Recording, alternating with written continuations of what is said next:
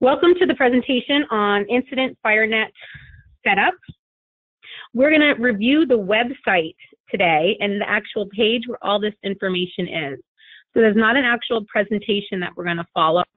The goal is that you can find this information on your own. You can just use your phone, you can use your computer, and you can come to our website to find the Incident FireNet Setup information, or the link to request an account, or the FireNet tracking incident roster template. So just to show you how you get here so you know, and again, this is Tara Taylor Hartman with the FireNet project team. You start by going to firenet.gov. The first time you go there, sometimes you have to put in www.firenet.gov, but then it figures out where you're going after that. So we just come all the way over on the right where there's the FireNet portal.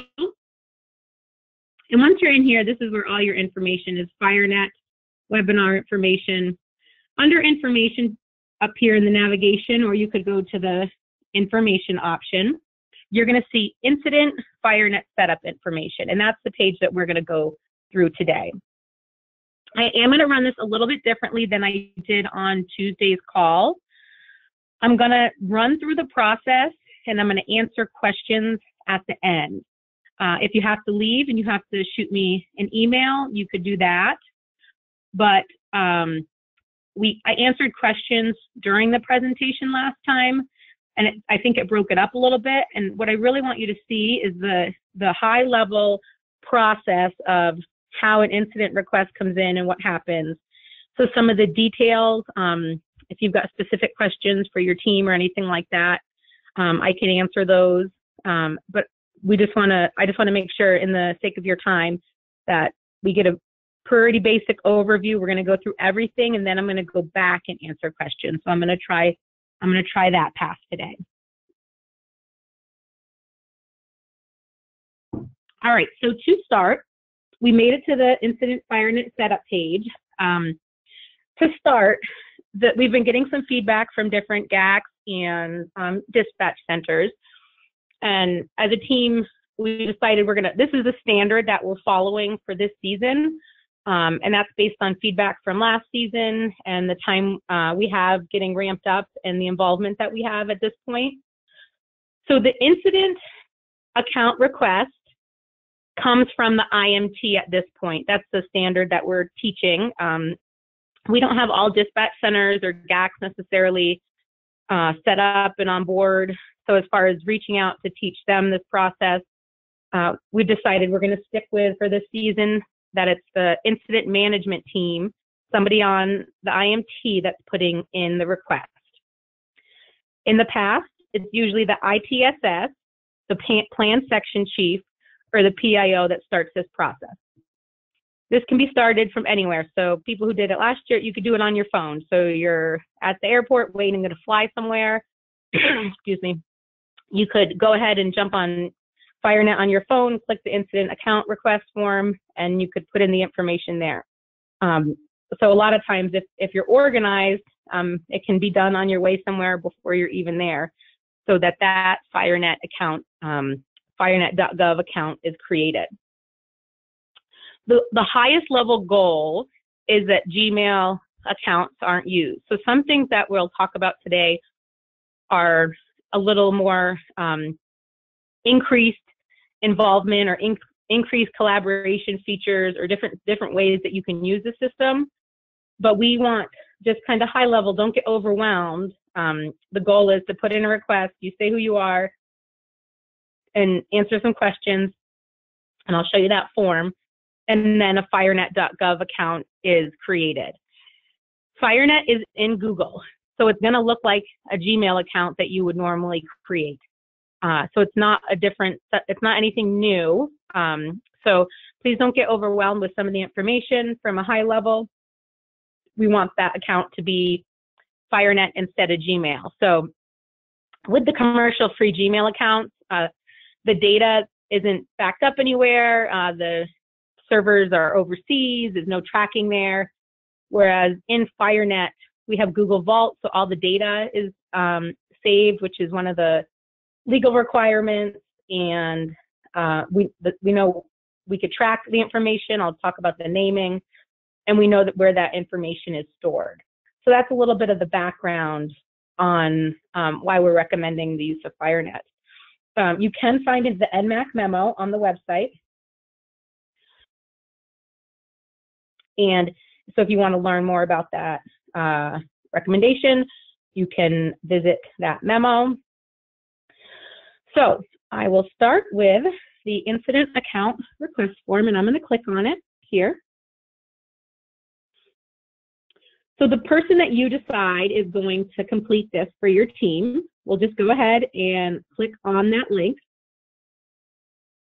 and they're going to complete this information. So the incident order number, we use that when we create the name of the account and the team drive, name of the incident, the team dispatched. A new one that we have this year is name of the local dispatch center where the incident is being dispatched out of. So our goal is to add the local dispatch center to the team drive at the point of creation. So then they will, in the end, be the only one basically that has access. So the team drive would end up back at that local unit. And then we have information for the PIO, Plan Section Chief, and ITSS. So what this does is, I'm going to walk you through the process of how things are created. This lets us know who we're adding and who's being sent things, and then they can kind of take things over from there.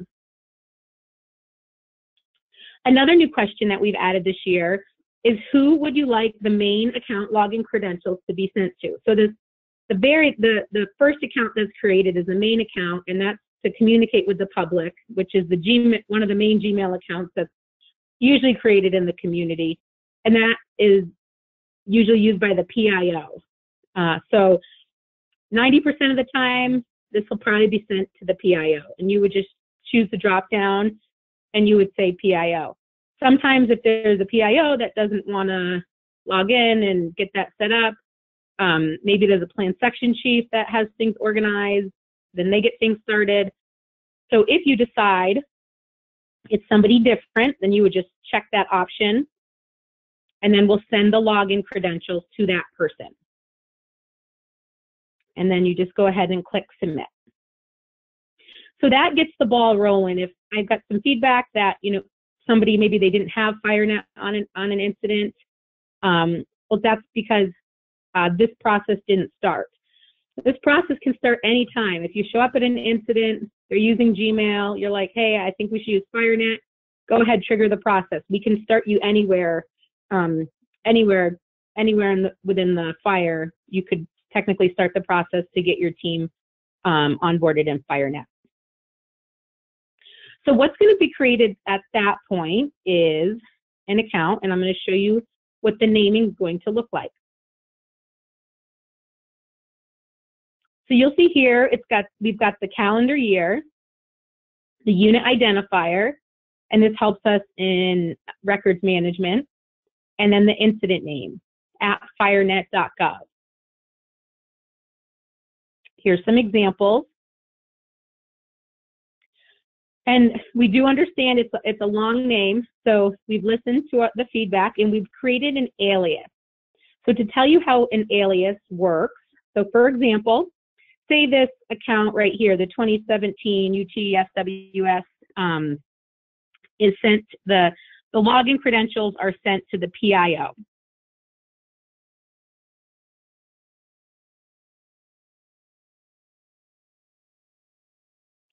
Then an alias is also created. The PIO is still going to log in with this main email address, but we can shorten it, so it's just the year and the name of the fire, and it's a dot instead of an underscore. So if you're sharing that publicly, it's easier. If it gets hyperlinked, the dot will pick up better.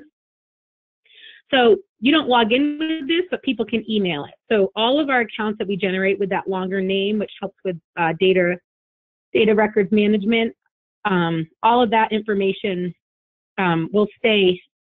It stays within the account, but the alias is just for users to make it a little easier. When somebody gets an email, they're not going to see that big long name. when an account is created, it gets a name based on, it gets a first and a last name, and that's the email that somebody will see when they get an email.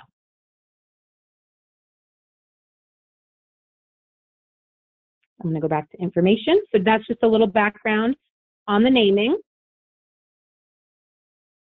And you can learn about that by following that link if you have any questions. All right, now the process starts.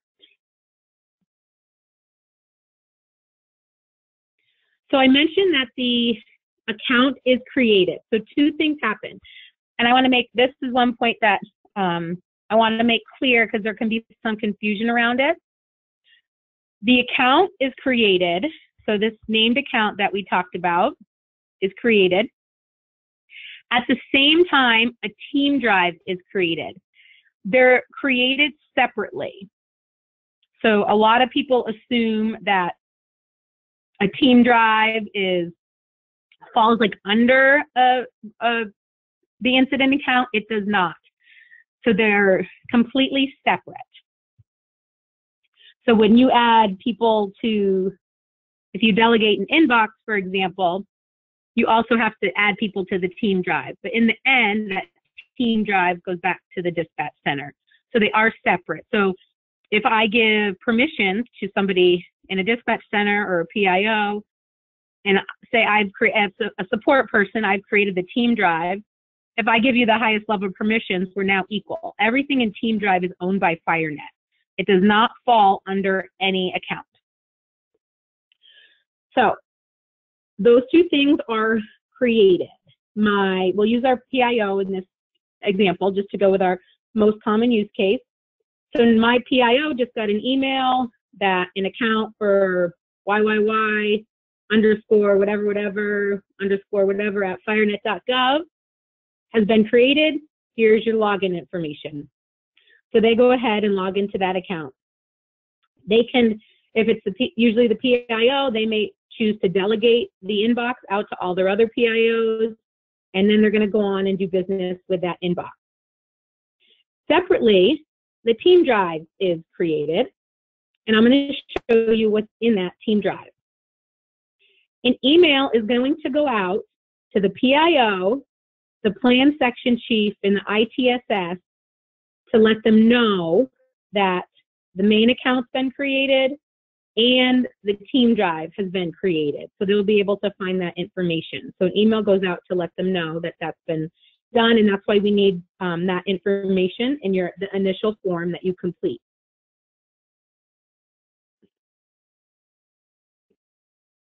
So now let's jump in. So just kind of moving through the process, we pretend our PIO got their login credentials.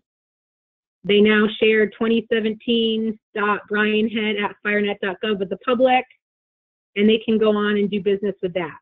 So we're now going to look at the team drive. I have a sample one.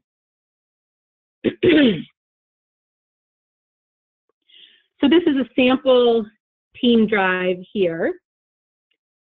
It has a file for contributor account. So if you have anybody with NPS, BLM, Forest Service, BIA, basically these are Bison Connect accounts, which is the DOI's email system. They can collaborate with us in FireNet without needing an account. The only thing that they can't bring in documents, but they can just come in here and you'll see there's a bunch of blank documents and blank sheets. So that's the way that you can do business as a contributor. So we always just make sure we have that folder in there. There's a welcome email with some information, similar to the welcome email that goes to the plan section chief, commonly asked questions, information on transferring accounts. So there's a bunch of information in this welcome email. And then there's the roster. So we are going to go in and visit the roster. I from the feedback on my last call, it's confusing to call it a roster. I did name it something else. I just have to update it in here. Let's go to the website, and I'm going to click on this. So I would actually like, if you all are following along and you're in front of a computer, you can actually go ahead and jump into this, what I'm calling the FireNet Account Incident Tracker template. So this is basically for you to track FireNet accounts on your incident. So it's not like your normal roster that you're used to. So this is separate. So you can click on that. And then I can wait and see who clicks on it, because y'all will show up in this upper right-hand corner. Oh, we got a lot of people that aren't logged into FireNet. So if you're not logged into FireNet, you can see that people are anonymous dingo and anonymous squirrel. That's one of my favorite features in FireNet, the random animals.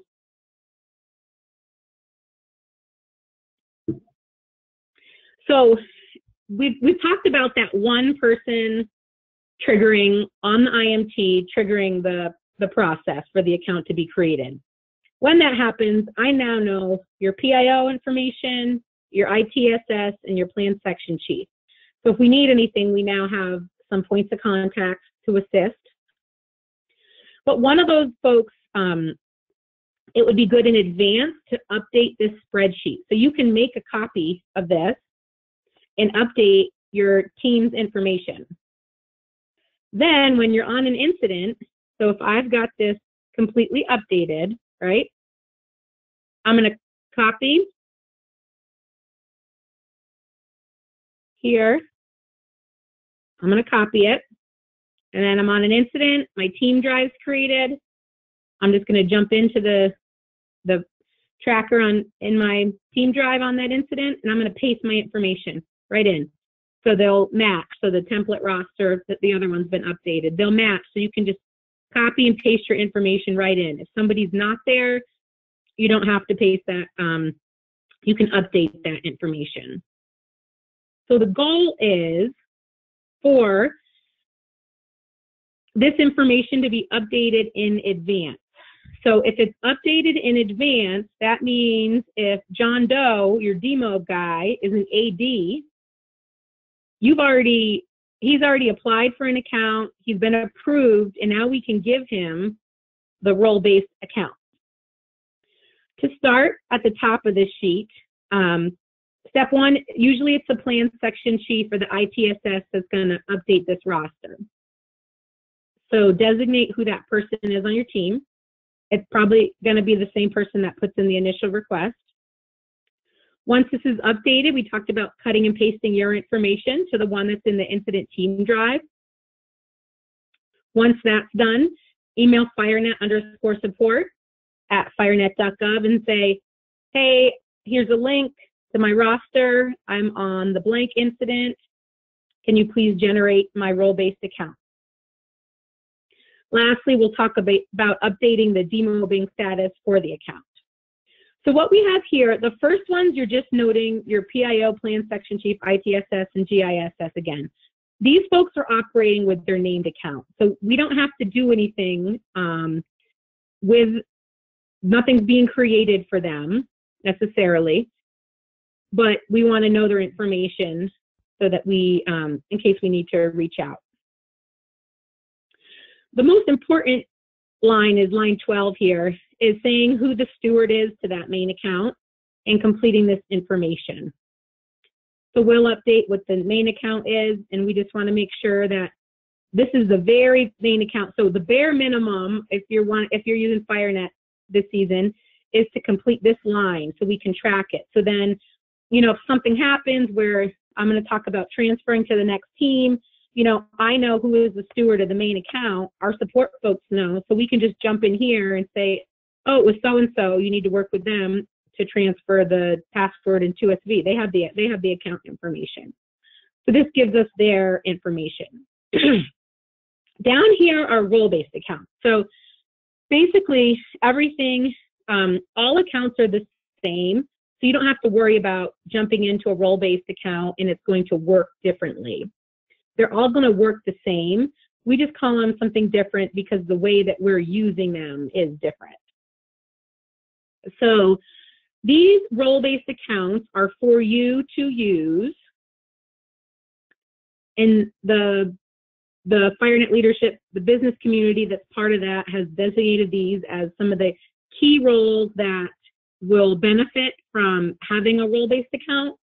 What that means is it transfers to the next person. So if your DMOB is working and emailing back and forth, and they've have this role-based account created, which basically means if they put in their information that shows that they're approved to use FireNet, then they can just transition that account to the next DMOB person coming in. So all the information in the email that's been going back and forth just goes on to the next person, the next steward that comes in, the next person in that role. If you don't want the account, if your team has a operations section chief that doesn't want to use it this way, you just don't put their information in here and that won't be created. So the goal behind role-based accounts is for that main inbox, especially if you would normally, and I know all teams work differently, if you would normally create a Gmail inbox, you definitely want to ask for a FireNet account here. And if the role that would normally create a Gmail account is not listed, then you can list it down here and we could still create a role-based account for you. So the goal being based on how your team works, we don't want to create Gmail accounts, we would instead create FireNet accounts. So when these role-based accounts are created, the naming is just like that really long name that we reviewed on the website, but we add an underscore safety officer operations, we add an underscore whatever the role is. An alias is also created for this. So we get rid of the unit identifier and we shorten it, but you still have the name of your area is still in that email address, and it would come through as such in the name of the account as well.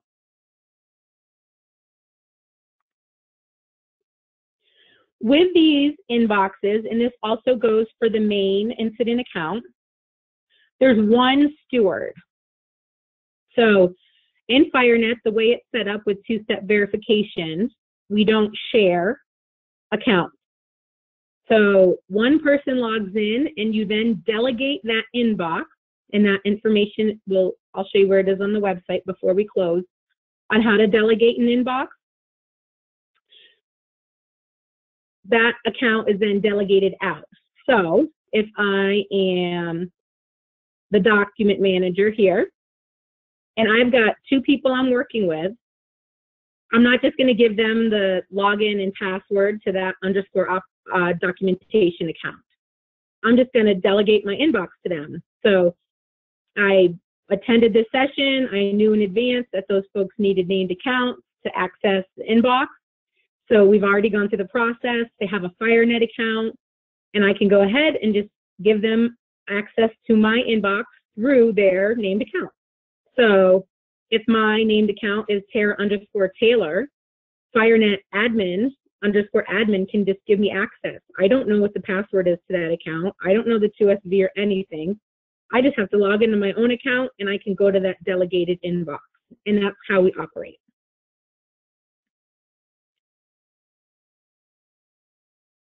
All right, let's scroll over a little bit. And it shows the different fields that we want here.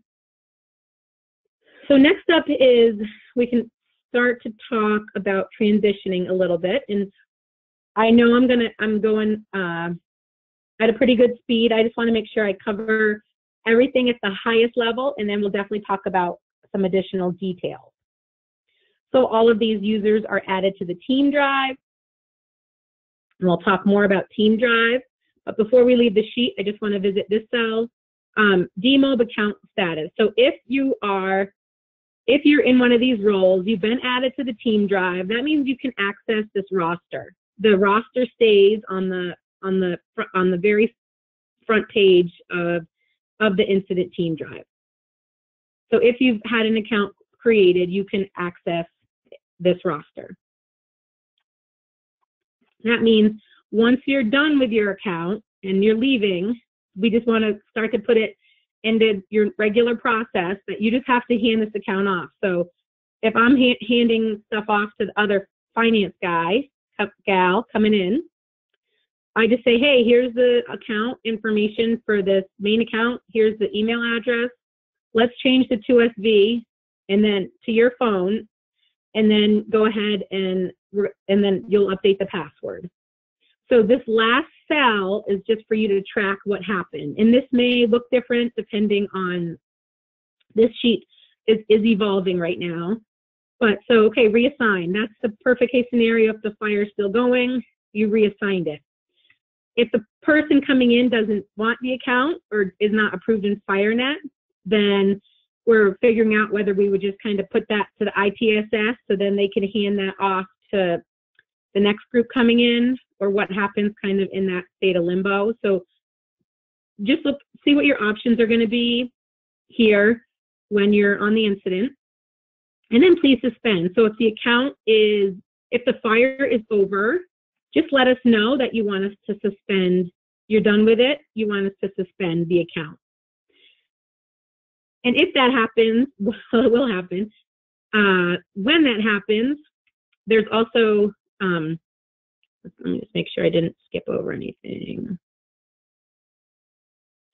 There's some information on the account setup page to help you if you want to keep that account open. So usually what we've seen is these role-based accounts might go ahead and close down because they're done doing business.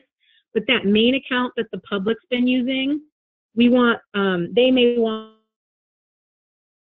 to put up some type of out-of-office message saying, letting people know if they've been contacting that email address, who they should contact now. So give them some guidance. So we've got some cut and paste ideas for you on the web page.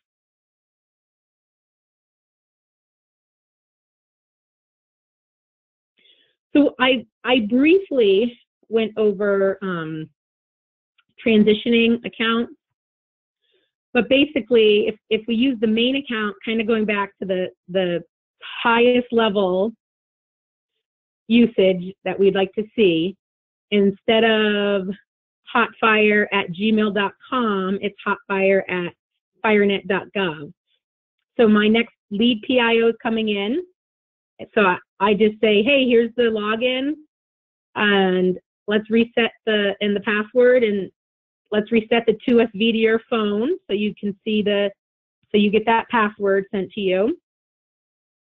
And then they go in and change the password and they just use the account. So the only additional step is 2SV. We do have something, there's a few things that additional step meaning compared to Gmail. We do have something called Google Authenticator. There's a few things that I have your information from your registration for this webinar. There's a few things that I'm going to follow up with you on that are unanswered questions at this point. One of which is Google Authenticator. So Google Authenticator lets you get the code on your phone without cell phone service. So I actually have Google Authenticator on 2 of my accounts, my FireNet account. So I don't get a cell phone ping with a code. I just open the app, which Google Authenticator is just an app, and I get the code right off of that. So as long as you have, you need the internet anyways to use FireNet. So as long as you have the internet on an incident, you could use the Google Authenticator. So we're working on getting more information out to you on Google Authenticator. So that'll be in my follow-up email. Also, just to mention, because it's always a pressing question, we also are looking to get an update for you on Google Voice. So we're trying really hard to get Google Voice turned on. I know that specifically our PIOs really want that and are going to create it anyways. So to have that be easy to just have that, be able to create that within FireNet. So that's under security review. So that'll also be in the update that goes out. All right, so we are going to visit, we're going to visit a team drive. So I mentioned that the team drive was created. We've pretty much, like, super high level, we've covered everything. But now I'm going to go into further detail. So I'm organizing this a little bit differently than we did it on Tuesday. But I just want to make sure high level, it's very clear what the process is, because I did get a lot of questions. We're going to jump into Team Drive now. And I did get a lot of questions specifically on Team Drive. So I wanted to make sure that we covered the whole process before jumping in there. So you have this team drive that's created. Just to give you a little background on Team Drive, My Drive and Team Drive are different. So most likely you're used to My Drive. So if you have Google or you have Bison Connect, you're used to My Drive. My Drive works on the folder level. So I can share different folders with different people. Team Drive does not. So if we come into Team Drive, if I add somebody to this Team Drive, then the permissions I give them are pretty much the permissions that they're going to have throughout the Team Drive. Sometimes you can promote per document, but you can't demote. So you want to start with the lowest level permission. What I saw last year was they've renamed these. And they've also, this is all bonus to use this Team Drive, so don't get overwhelmed. We've kind of covered the account creation, which is the very top level. Manager used to be checked by default, but so everybody that added new people, so when you put in that PIO information, plan section chief, ITSS, those folks are getting added at the highest level in the dispatch center.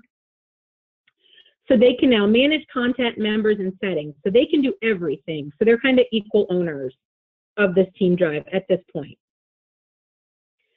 The next level down, which is by default, so if you just go to add somebody, so if you're the PIO and you have to add 10 more PIOs, or you're the plan section chief and you want to add your entire team, which, by the way, you could create a Google group with your team members and just add the group, which will automatically add those named FireNet accounts. When you add those folks, you're giving them permission to everything in this Team Drive. So I recommend when you're just adding your folks, I would add my people as a contributor. So they can add files and they can edit them. Does everybody need to delete files necessarily? Do you want them to have that or move things? So you can choose how you want to add your users. Just be aware of the different options. So once you add somebody as a content manager, they can delete things. You can track the activity over here on the right, and you can restore things.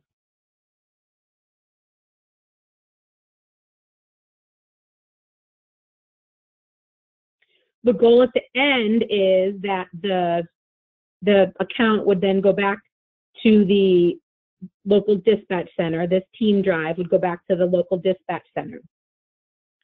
I haven't talked about the electronic doc box yet, which would come into the conversation now. So NWCG had a committee that was put together regarding an electronic version of the doc box for final documentation. So there is a template out there. So we're just working on getting approval as far as using it and give you guidance, which is one of the third things that I will send, and that will be in the update that I send out before the season on this DocBox template. So basically, it's got similar to the DocBox that you're used to, but this is an electronic version. So the goal, I believe, is that this is for final documents. So you would still have your regular documents and collaboration going in your Team Drive, but hopefully you'll see a DocBox template in your Incident Team Drive. So that would be there once you get added. There's certain things that we're adding, so they're there by default. So we're currently working through that. Any more guidance once we find out information, I will make sure I share that with you. And I have your information now from this webinar. So that's a little update on the electronic DocBox.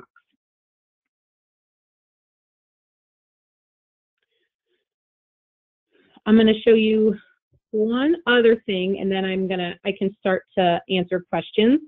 I just want to show you how to delegate an inbox because I've talked a lot about it today. There is a video, so if you go to the bottom of the, this FireNet account setup page that we're reviewing, I've created videos for the commonly asked questions. Some of this was at the beginning of the season. Last year, questions I kept getting. How do I find my inbox? How do I find my team drive? I keep getting signed off. So, you know, a few basic things. Use Chrome. Second, it's going to be a lot less confusing if you sign off of the other accounts that you're in and just sign into your FireNet account. And I can show you how to do that. So up here in the upper right-hand corner, you can see which account I'm in, and I would just say sign off. So what you'll see, especially if anybody tried to fill out the form for the ROB that needs to be updated yearly, you probably saw this, but you get bounced back to your Bison Connect can kind of take over. They could be a little bullyish. And even though you're in Fire Networking and you go to a team drive, then it says you don't have permission. It's because it's bouncing you back most likely to, if you have a Bison Connect account, it's bouncing you back to that account. So if you sign out of that account and just sign into your FireNet account, that won't happen.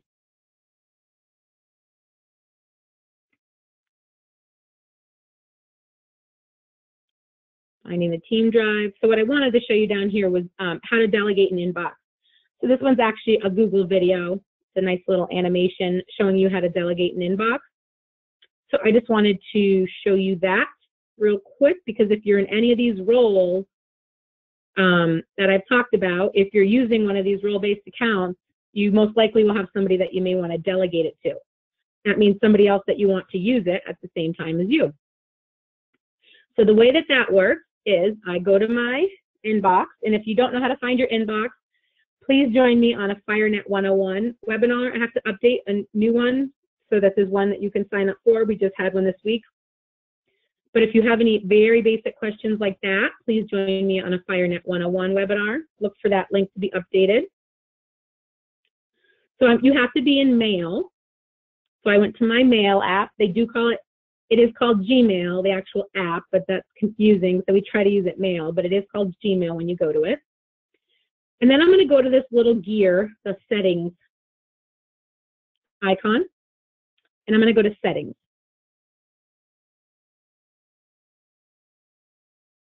The fourth option is account. And I'm going to say add another account. So I'm going to say, John, add another account, john_doe@firenet.gov. You can only delegate an inbox to another FireNet account. I'm going to say next. Then John Doe goes and he accepts that request. Granted, he says, yes, I would like access.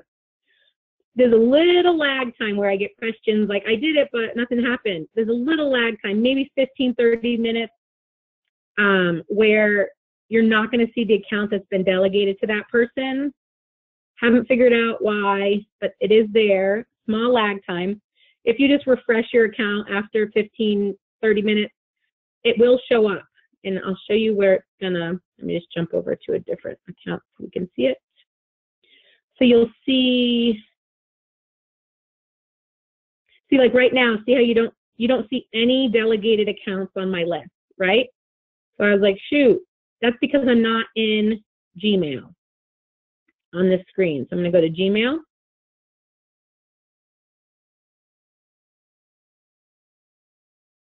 And then I toggle in the upper right here, and you'll see, for example, I have firenet_admin@firenet.gov.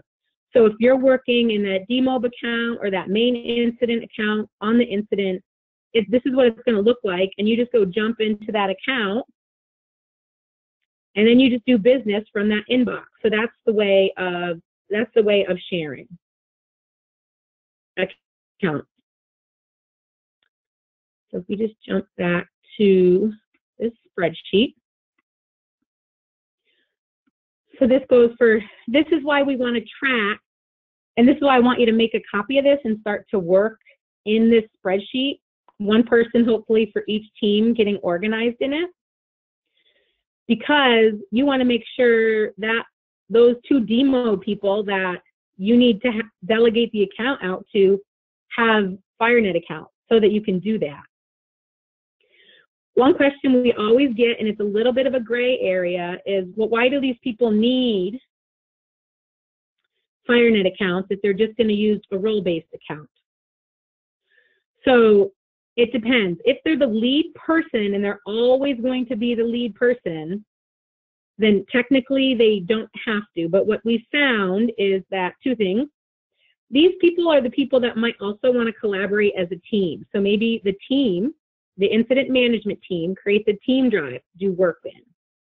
And there's a little confusion with the team drive, because team does not mean your incident management team. But you may want, these are the kind of the people that have been identified. It makes sense for them to have an account outside of an incident because they may want to do work within FireNet. And then I lost my train of thought. The second reason is it's really quick for us to create an account. If we know you have a FireNet account, we know you're approved to work in FireNet. So this turnaround can be really quick. I always use the example of, there's a plan section chief that was on board with FireNet super early. You know, he got his spreadsheet updated. He used it on a few incidents. And towards the end of the season, I mean, his process, he had his team wanted to use these role-based accounts.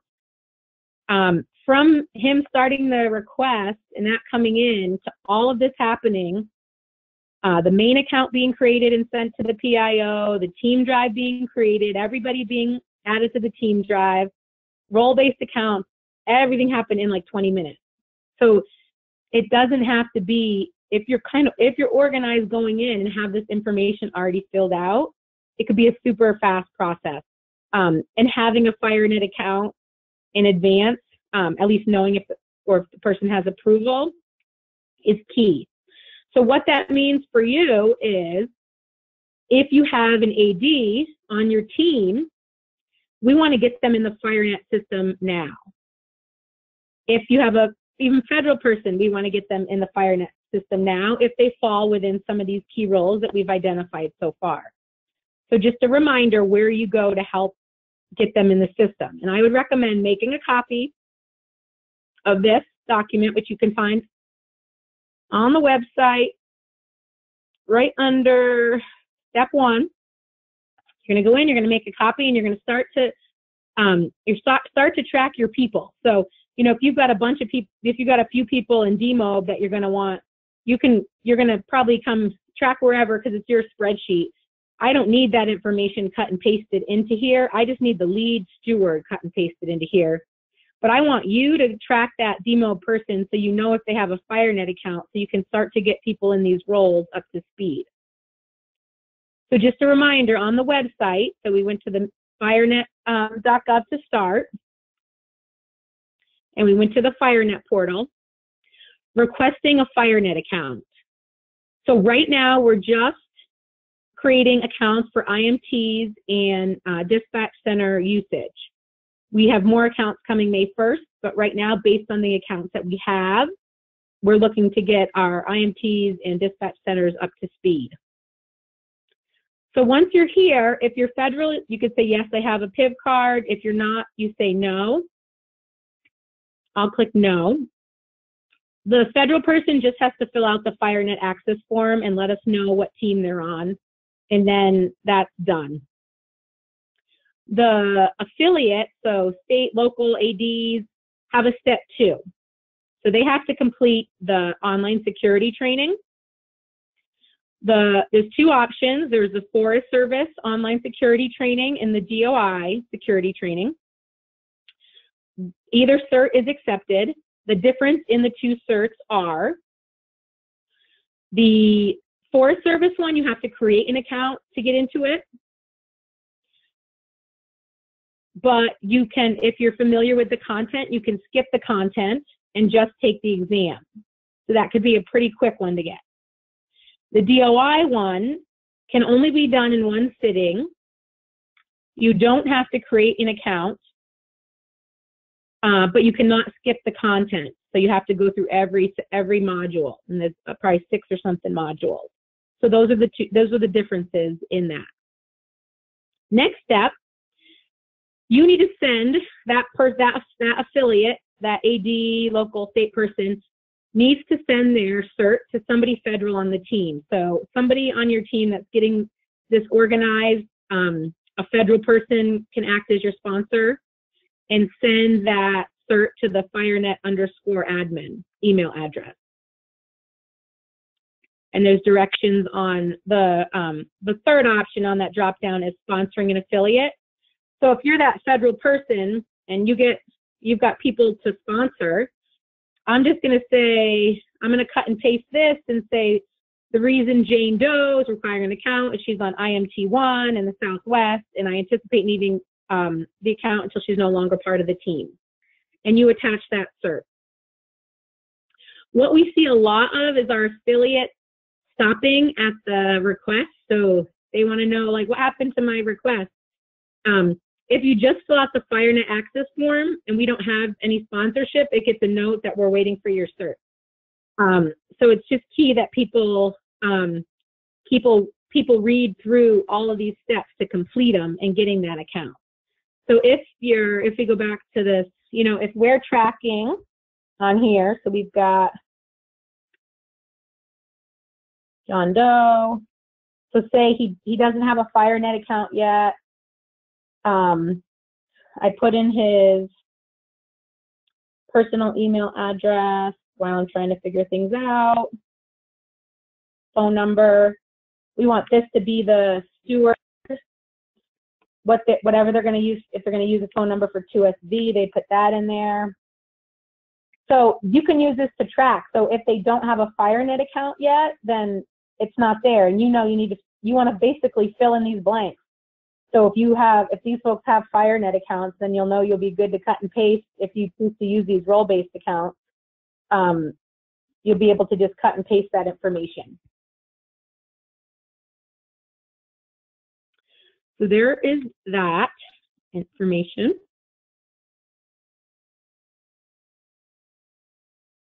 You can add I talked a little bit about the contributor account, so your Bison Connect folks. So say I'm the PIO, Plan Section Chief, ITSS on an incident, and we've got that team drive that I showed you. Let me just go to it to give you guys a visual. So I'm in the team drive, and I've got somebody that just came in. Oh, they happen to have a BLM account. You can add them to your team drive. So you just add the member, and you just add them as you just put in their NPS BLM account, and you can add them. I would change it to contributor, and then you can send that invitation.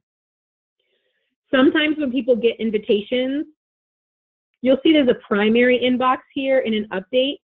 It depends how the person has their inbox set up, but just be aware that if somebody's added, it could go to the update section. All right, so let me just go back to Incident FireNet setup information, make sure we've covered everything here, and then we will jump to questions. So one person on your IMT, hopefully you guys have designated that person, or you're going to designate it after this call, and you are going to make a copy of the FireNet account incident tracker template.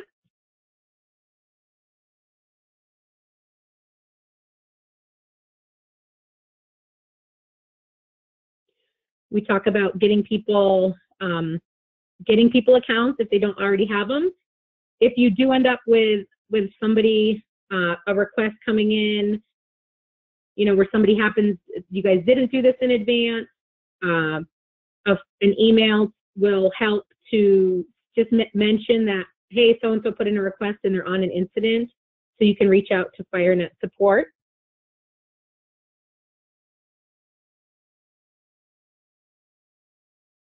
Talks about how 2SV transitions, and then how you leave the account. So then you would update that demobbing tab. So let me just note the time on here. I'm going to jump into questions. So we ran about an hour. I'm going to jump into questions now. I prefer if you stay on the line for me to answer your questions. It'll be a quicker response. But I did have, let me see if I might close that. Let me just open.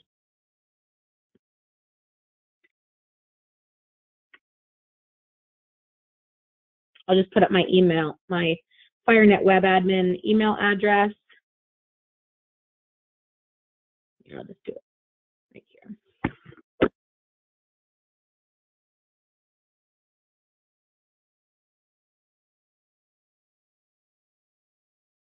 It's coming, my computer's working hard right now. It's just FireNet web admin at firenet.gov.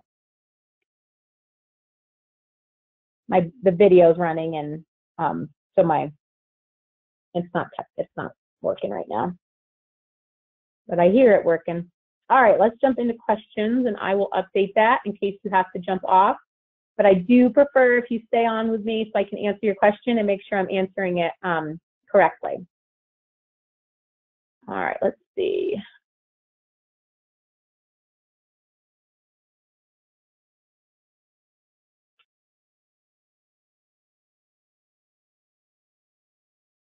One question was, are we going back to what you previously mentioned? Main account should be the PIO.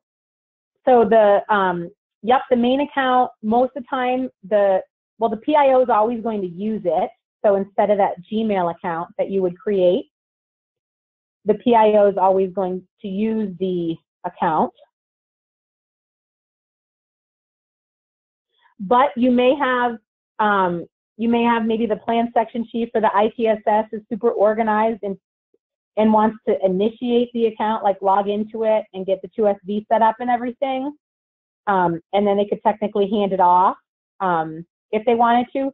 So kind of we give you the option in the incident account FireNet request form to say who that account is sent to. Most of the time it'll go right to the PIO. If the PIO is not comfortable logging in and getting that set up, then it might go to somebody else to do that. Just to note, last season, you had to go in and find where your 2SV is set up, but this season, it does not work that way. And let me just show you where your 2SV information is. This season, right when you log into the account, you're dumped on the 2SV screen. So you don't have to go look for it. So we expect that to be a lot easier for the PIOs to log into the account. But just because you're on this call, let me show you where your 2SV information is. And I recommend everybody does this right now. So if I have my attendees, if it looks like you guys have gone sleeping, hopefully you'll get active now. Grab your 2SV codes now so you can log into your main account, your named account. If you end up without cell phone, and I'm going to show you where you can get your backup code. So these backup codes work one time, but instead of getting that 2SV code sent to your phone or having to get it from a Google Authenticator, you can just go ahead and use one of your codes. So that code, I'm going to go to account. Two ways to get to account, right here in our little Google Apps feature, or from the drop down, we could go to Google Account. And then we're going to go to security over on the left. And you'll see two-step verification under signing into Google, and I hit the arrow. It will always ask you for your password. Anytime you do recovery information or two-step verification, it's going to keep asking you. And then here, set up, or most of you, it'll say get codes. So you just click that, and it's going to give you 10 codes. They can be used one time. So if you're with me right now, go ahead and just do it and take a picture of them. So you have them on your phone.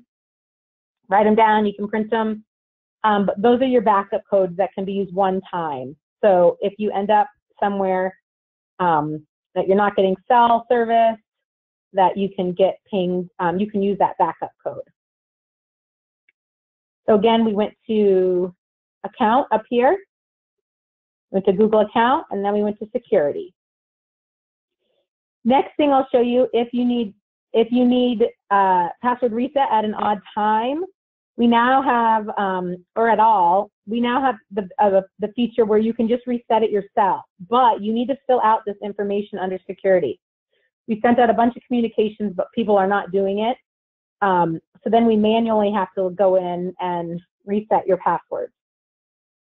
So just make sure you have your recovery phone and your recovery email address completed here. And that means you can reset your own password. It depends, it asks you different questions depending. But if you have those two things, it will work. All right, and this is how the question and answer is probably gonna go. I'll answer and then it'll make me think of something else that I wanna share with you.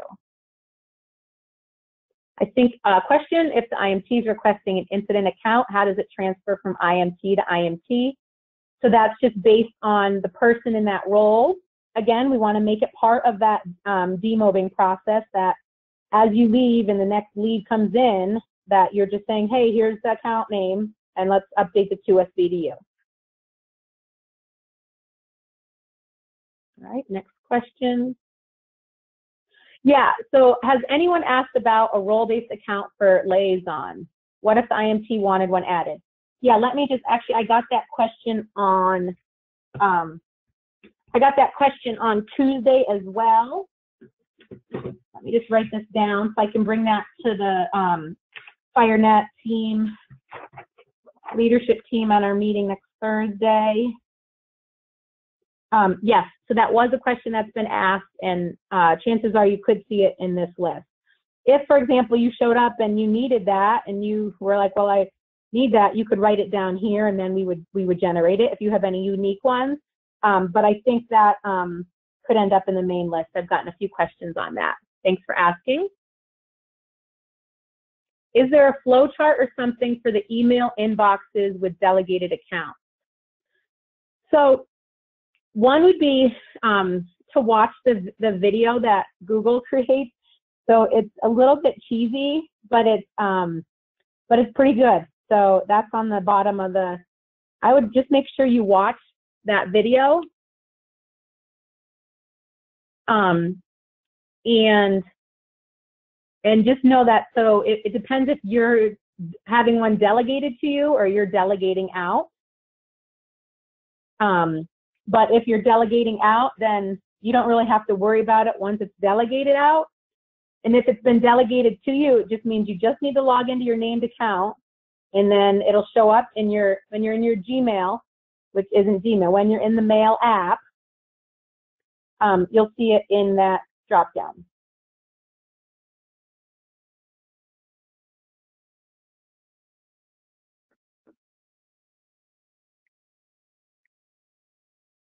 Next up, question. Will FireNet admins be scanning the roster to update when role-based accounts are set to be disabled? You're asking some great questions, Brian. No. When the role-based accounts are set to be disabled, we want you to, I guess so say, for example, I think FireNet support would have kind of similar to when the accounts are created. And let me just add this to my list. Similar to when accounts are created, let me just jump to that roster. We want you to email FireNet support to let us know that it's updated. So then we know to create the accounts, because once we get a bunch of incidents going, we don't have the resources to monitor all these sheets that are out there. But same, which is a great point, when demobbing updates the account status, and then step 4 would be when the fires, when an account suspended, when the fire's over, would be to shoot an email to FireNet_support. And it's always helpful to include a link to the sheet that you're working in. It just makes it a little easier for us because we don't have to go looking for it. Fantastic question.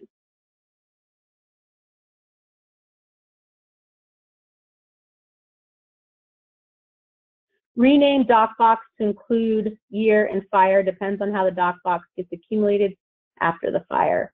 So in like this model, if somebody uses the template, it lives, the template lives within the drive. So the drive is already named those things. And I'm not sure that there's some directions in the DocBox, so I'm not sure if it has specific, it might have naming directions in it. I'm not familiar with it enough. But if that's something that we end up using, we will communicate that to you. So I don't want to go too far into that as far as, because there may be directions, even within that template. I think there's some directions on how to use it.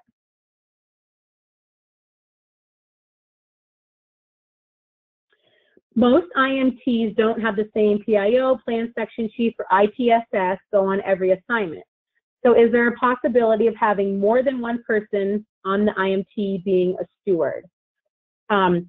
So your steward might change incident to incident.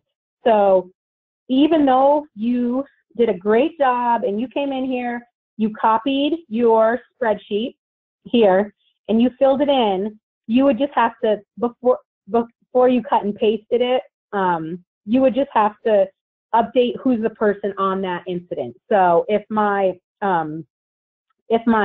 plan section sheet, so say I'm the ITSS updating this sheet, oh, my plan section sheet is different this time, I would just, you could copy and paste it and just update that information in your, or you may have like a list of people that you pull from, however you could organize, before you move that information over to the incident team drive here into that main one, just update it. So your steward doesn't have to be the same. Great question.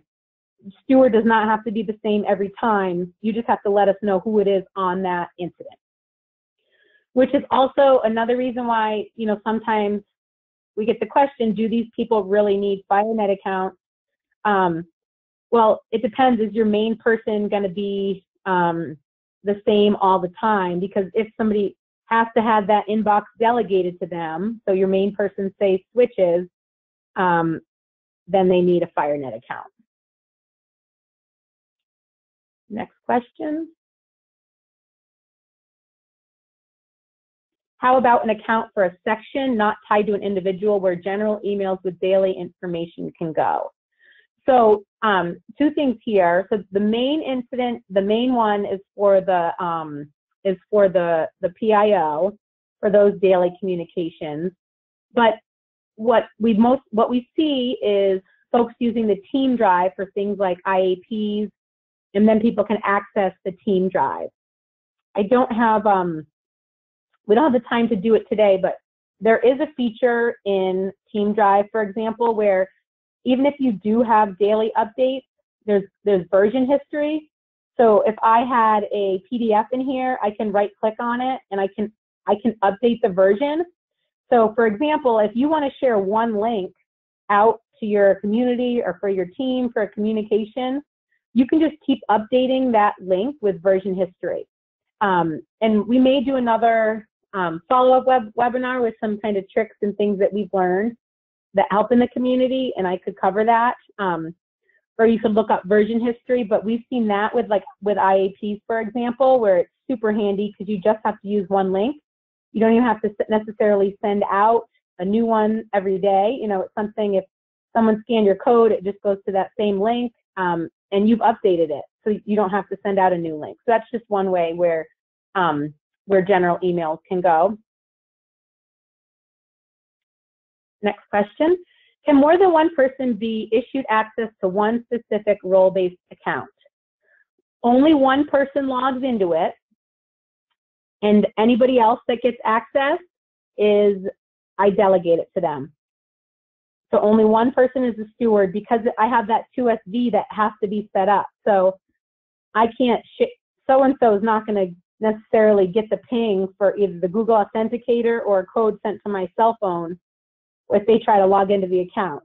So again, I use the example of here's my inbox, and I go to the delegated inbox. So this FireNet admin account I don't know the login information for that. I don't know the 2SV for that, but I can go and do business. So that's the way that you go about sharing, having two people access the inbox.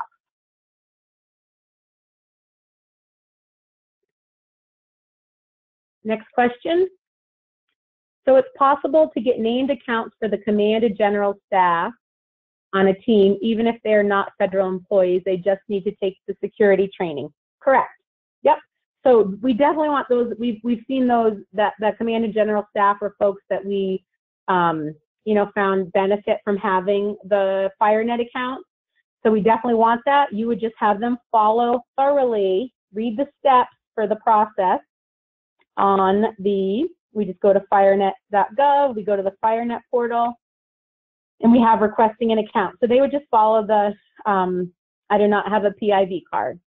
And if you're a federal person or another federal person on the team, you just need to send in that cert to the FireNet_admin email address and request that account is created. And there's directions for you as a federal person under sponsoring an affiliate. Great questions. Will there be a FireNet presentation at the R1 IMT meeting in April in Missoula? No, unless it's, you may have one if you have, so if there's kind of a subject matter expert in the different GACs, you may have somebody presenting on it. But the goal was for, we were trying to get a representative out to each IMT meeting. And then after the shutdown, we were behind schedule. And I'm actually pregnant and not traveling anymore. So, so I can't attend all these meetings. So this was our way to get the information out there. This presentation will be available on video. So I am going to upload this one today. I'm going to upload this presentation soon, but the presentation from today. So you could send folks to that FireNet portal. That's where it'll be. So the FireNet portal home. It'll be here. So like right now, there's like a current FireNet 101 up there. So we'll make sure we have that up there. And I can also send a follow-up email. The one I want to send with Google Voice, Google Authenticator, and there was one other update. I can include a link so you can share that with others. There is one more presentation next Thursday. So if you don't have folks on today and you want to have them jump on another webinar, have them join next Thursday. All right, next question. Once you send in requests and documentation, how long does it take to get an account? So it can be super quick. What we found is a lot of, at least I found as far as support goes, like a lot of things go on during the day, and then I find people working in the evenings and need help with things. So in general, we'll have evening coverage and weekend coverage, and then we're here during the day. So we're working with our ITSS, a specific group that will cover the evenings and the weekends for support. So that should be a quick turnaround where those folks will be on call and they can see when a request comes in.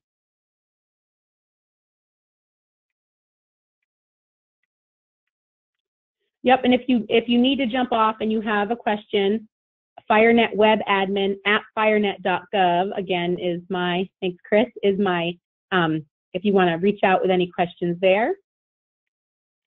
Next question. What if a team has more than one person filling one of those positions, like 2 ITSSs? So for the ITSS, they just use their own account. So it doesn't really matter. You would just put, so on your spreadsheet, for example, you would just have 2 ITSSs, which is common. So you could just add a row, so you have that information. And that's helpful because then we know in support if somebody reaches out to us for help on something on the incident or a team drive or an account, we can jump in here and we see that they're who the ITSSs are. So it helps us out in supporting you. Great question. Next question. What is the avenue for a Type 3 team to get an incident account if they do not have a plan section chief or ITSS? Great question. So It could be, so a few options here. So anybody could put in the request on the IMT. So if you're part of a type 3, and you've got kind of, this whole process might not work, but what will work is that key account, instead of creating that Gmail account, because what we want is, we don't want that account to be a Gmail account and then the type 1 and type 2 come on the incident. And now they say, well, we already have a Gmail account. We're not going to create a new account. So that's where we started adding type 3s to the mix. So I would say whoever the person is that's going to have that, that's going to be manning that account would be a good person to put in the request on a type 3. So maybe on a type 3, it would be a PIO. But so I guess for my type 3s, it would be identifying who usually creates the Gmail account and who usually mans, who needs access to the Gmail account. On a type 3 basis, anybody that either creates it or needs access, those are the folks the type 3 teams would want to be up to speed. Fantastic question. Next question. FireNet account holder is an LSC, PIO, plan section chief, and an IADP. Can you have more than one role? Account holder is a U.S. Forest Service employee. You can have more than one role. So we sometimes get account requests that come in for a FireNet account, and they may play multiple roles depending on what team they're on or what season it is. So that's okay. They would get, it sounds like in this case, they would get a named account. And then if they're on an incident, and they wanted a role-based account, they would just take on the role-based account for that incident, depending what role they were in. Let me know if I did not answer your question. Will type 3 teams be required to use FireNet? The new NMAC memo hasn't come out. It was recommended last season. So we're recommending. It does not take long to fill out that form, and a firenet.gov account will come your way. So it is recommended for type 3 teams at this point. Next question. Are the IMTs the only ones allowed/able to make incident accounts? Can dispatch centers do that? So what we don't want is account requests coming in from 2 different places. So if your IMTs and your dispatch centers aren't talking, so the standard that we've set forth for this season is that the IMT is going to put in the request. If you have a case where the IMT is not putting the request and a dispatch center or GAC wants to step in and get that process rolling, that's something that could also potentially happen. Next question. Can we take this webinar again? I lost sound in the first half. Yes, you can take it again, and there's going to be a video.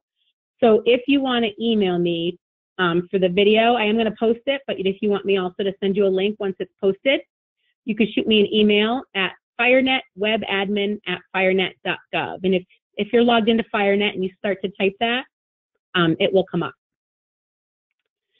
Where is the info on how to sponsor a non-federal team member? That information under requesting an account. Do not have a PIV card. So you can, all the information on how that person, the steps that they take are there, and then actually sponsoring them is the third option, sponsoring an affiliate. So there's a little checklist for you here. Next question. How do you create a confidential folder in the team drive so some members can work in a specific folder, but not everyone in the team drive? Fantastic question.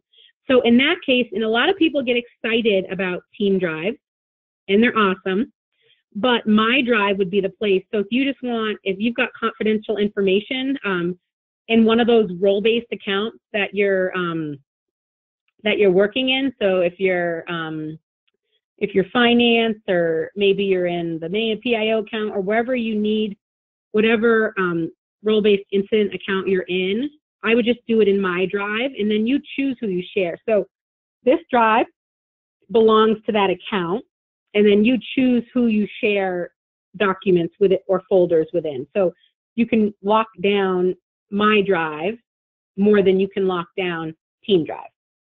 So these are the difference, and these are always over here on the left, and you'll see those when you're in any type of FireNet account. Next question. Folder for computer support specialist and DocBox template should be IT support specialist. Okay? If I remember, I will send that feedback. Next question. Please show or discuss the distinction between Incident Team Drive account and an independent IMT account, which the IMT uses Team Drive year-round for our internal IT planning.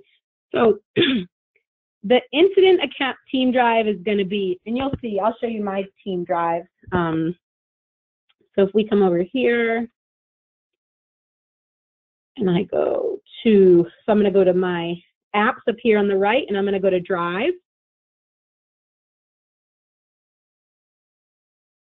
So, and then I'll go to Team Drive.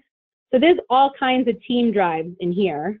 So I may be, if I'm on an IMT, so say I'm, you know, in, do I have any IMT? So say SWIC IMT. So say I'm part of the Southwest IMT team. I might have a Team Drive in here that I'm working in Team Drive, so not to be confused. So I might have my incident management team may be doing work in here, cool, but that's not where I'm doing incident business. If I've been added, or when I've been added to the incident Team Drive, it would show up in the same area. So it'd be 2019_XXX, and I would see that, and that's the incident Team Drive. Okay, so Team Drives are very lateral, so you know, you may end up with a lot, but you know, my drive can also be used. But if you have folks doing business in their incident management Team Drive, cool, but that's not your incident Team Drive. Your incident Team Drive will have that naming, that nice old long name, so you won't miss it. All right. Next question. Thanks for working. Yep, so I'm working on getting Google Voice. We're trying really hard. Both of us FireNet admins are trying very hard. So hopefully it'll make it through this security review. Next question, will the webinar be available as a link we can look at later? Yes, it will. If you can wait, it's going to be updated on that FireNet portal. I'll remind you where, I keep going back here. So now you guys should know, and stay tuned, because, you know, we may find that, you know, we get more questions after this webinar about Google Drive or delegating an account. So just keep your eye on this page. We'll try to send out any follow-up webinars that happen so you could jump on them. But keep an eye on this portal here, and this is where I will also post this video. If you want it like right away and want to check back, feel free to FireNet web admin, all one word, at firenet.gov, and just mention you want the video, and it'll make me, I'll send that to you. Next question. Can a team set up a Team Drive to work on team business before the season, have everyone network together and ready, or does it have to be when going on incident through the incident request form? Nope. So anybody can set up a Team Drive. So if I was the plan section chief or ITSS, and I wanted to get, you know, some of my key command and general staff folks up to speed in FireNet, I'm just going to come in to, let me go to my own account. So I'm in Team Drive here, and I'm just going to say new. And I'm going to create a drive. So there we are, Southwest IMT4. So there's my drive. And now this helps you figure out who has accounts. Hopefully everybody has a FireNet account, and I'm just going to add them. So it's always first name underscore last name. So if I'm going to add my people, if you start to type, it'll pick up. It will also pick up somebody's Bison Connect account. So it basically, in FireNet, it's picking up the person's secondary account. So if somebody has their secondary account is their business account, so usually say their Forest Service or their NPS account, I can add these people with that account, and then I would decide the permission that I want to give them. So if I want to do work as a team in advance, this is a great place to do it. When you're adding, if you do have, if they're a key person, you're probably going to want them to, as I talked about, to be set up in FireNet. If they just need to come in here and edit some documents, they don't need to do much. You could always just add their Bison Connect account, and you want to make sure you add a contributor folder, which lets them do business. In the steps on the contributor folder, under requesting an account, you can see types of accounts, and we visit the contributor account page, and this gives you steps on, it's super easy. We do it for every incident, so there's a contributor account folder. Because they can't create a new document, they just have to go in and grab a blank document, so you just have to provide them for that. But great question, and it's a great way for your team to start to get organized and up to speed. Next question, how are buying teams being included in FireNet? So those were one of the teams that we had added to our main spreadsheet. As far as wanting, so you would have a lead person, so you could be set up. So basically what that means is when you're added to Team Drive, you're sharing that collaboration space. And you have a main incident account that would transfer to if another buying team comes in. So that would be a revolving role-based account that's created. So two things. If you want to put any information in the Team Drive to be organized, and then that could transition to other buying teams. So you just want to make sure if you have a few people on your buying team that need access to that main inbox, that those people are requesting FireNet accounts, because they need a FireNet account to access that main account. Next question. They left, but I'll answer it anyways. Can I fill out this spreadsheet now and create an incident, but change the name as soon as we're dispatched? So we don't want you to just update your spreadsheet. We want you to cut and paste, because if anything changes on this spreadsheet, or we do any updates, we want the final version of what we come up with will be in your incident Team Drive when you get there. So just cut and paste your information into ours. Next question. Does everyone on the IMT account need a FireNet account?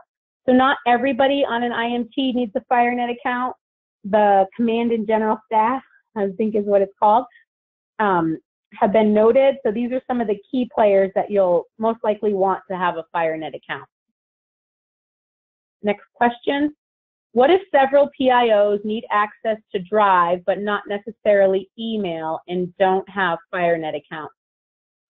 You'll want them to have either a FireNet account or a Bison Connect account to get into Team Drive. So you'll want to include them on your tracking spreadsheet to get them up to date, updated.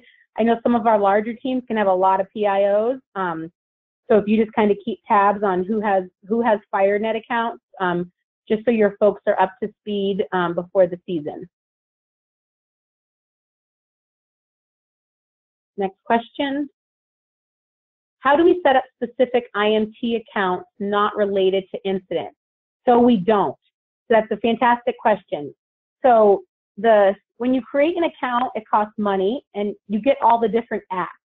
Individuals have all the different apps anyways. So we aren't creating accounts for the team, but if you want to do business so if you want either a distribution list or a collaborative inbox, we have something called Google Groups. And you can go ahead and if you can create there's 4 different types of groups that you can create. So one, create a Team Drive for your team so that you can get organized and do business there, not an inbox. And 2 would be Google Groups is a feature that you can find in the little 9 boxes here. So here's groups. and you can create a new group. So you could create a group that's the name of your team, and then you choose what type of group it is. So is it an email list, web forum, Q&A forum, or collaborative inbox? The collaborative inbox, everybody has to have access to have FireNet accounts to access and do business from there. But you could also do some of these other options which don't have that constraint. Next question. How will affiliates know when they need to do their annual security training? Will it expire if they don't provide their certificate? Great question, John.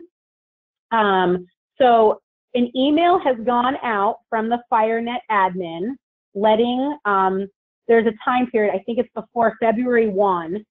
So any affiliate that created accounts before February 1 of this year have gotten an email that says, hey, we need your new security cert. Please log into your FireNet account and attach your new security cert here. So all of those are being tracked in the form. So any of the newer requests that are just coming in would be covered, would be fine under this this year. I think it's, and the message says, I think it's before February 2nd or something. Anything before that, they've gotten an email that tells them. So if anybody on your team hasn't, I think that one was sent to both secondary and FireNet accounts. Just make sure that have them look for that email because it should be in their inbox. Great question.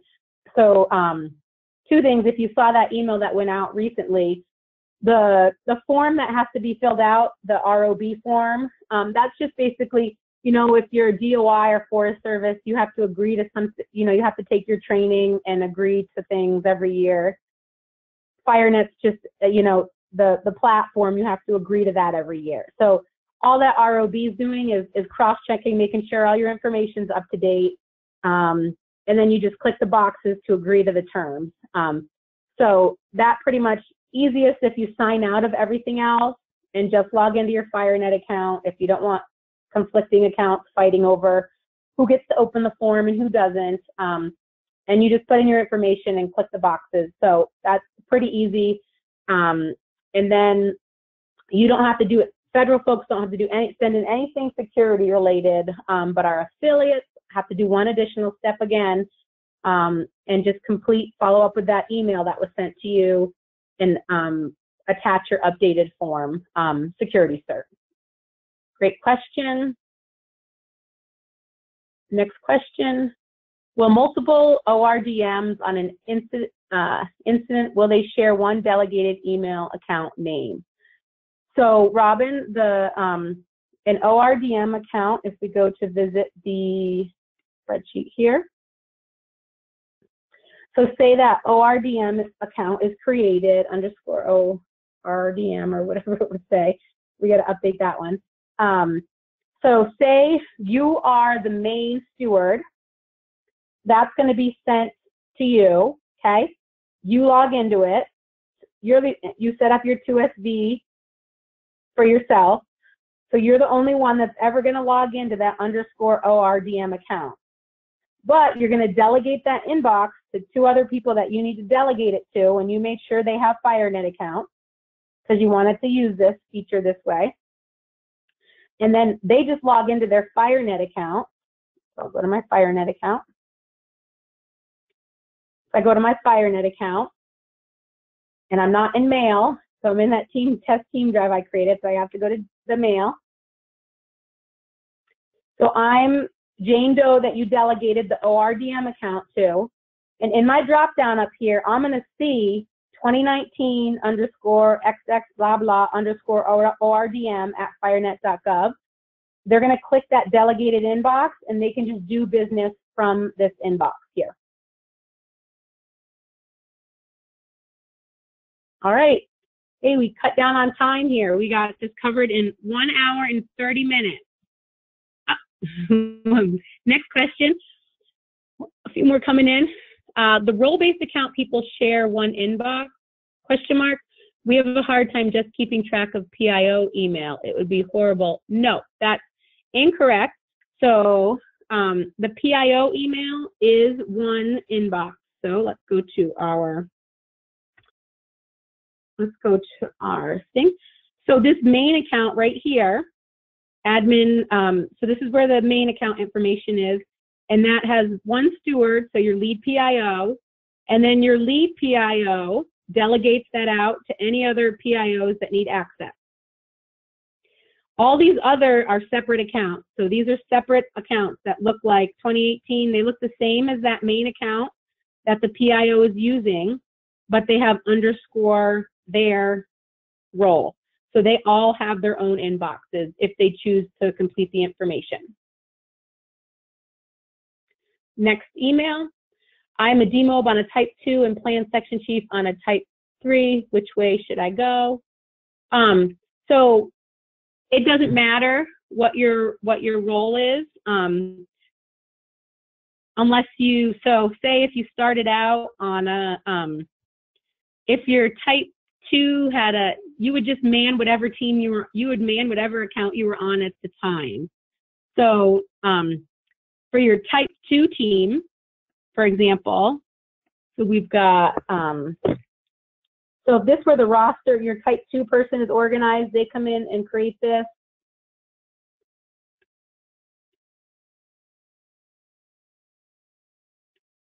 So I would just come in, this is for your type 2 team. So this would be your, for example, this would be the start to your type 2 team's roster that they're gonna cut and paste in. But for your type 3 team, if they're looking to get up to speed, they're gonna copy and paste this. So when they come in, so then you'd be up here in that case, and you would not be down here. So it just depends on whatever team, whatever role you're in at that time. So the tabs down here, which I did not, the tabs down here show when the next team comes in. That information, it was probably the only thing I feel like I forgot to mention but we still got a bunch of people on. The next tab, so say if Mike's here, and then like say we down, well, say he's here on he's the plan section chief on this type 3, they come in, they update his information, then say we're transferring from the first team to the second, but now he's down here, their roster, the person would just be in a different spot. So the team that leads updates the drop down, and then the new team is going to update the new information for who's acting as the steward now for those accounts. And then once it's done, no more tabs, and you just mark that you want to suspend the account. Any more questions? Next question. What if it's not a team that rotates out of a fire, but a single resource filling the named goal? So I think where we see that, so most often that single resource just has to have FireNet approval. So I guess where I've seen something like that is where mostly with the main account, so where maybe the main account goes back to the forest or a PAO. So that person could just be noted. So even if it's not a team, I would just add them to note who it's been transferred to. Then we know like where the account ended. So if we do have to close an account, we know who to follow up with. But just keep tabs of that in this trail. If it's not a team and it's a single resource, just note who that single resource is.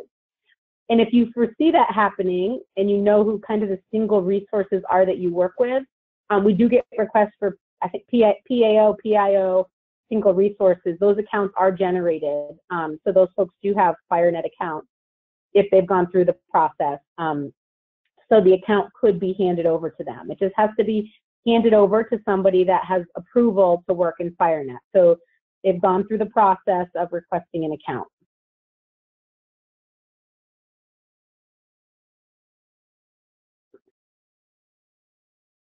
What else do we have for questions? Any new ones? Any follow-ups?